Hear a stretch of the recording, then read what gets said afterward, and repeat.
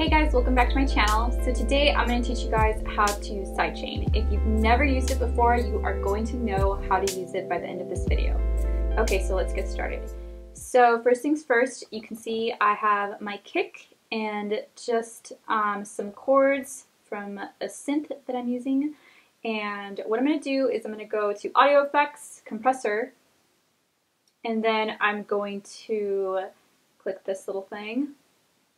Click the sidechain, and then I'm going to get the audio from the kick, and then I'm going to go here, which is the last step.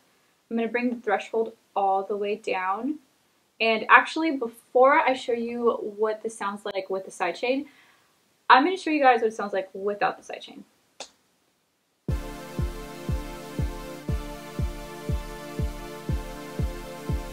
Okay, now this is with the sidechain.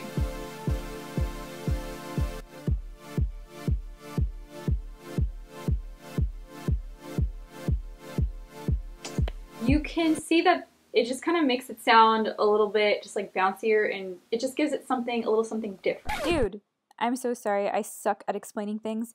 Basically, the synth is ducking the sound whenever the kick comes in.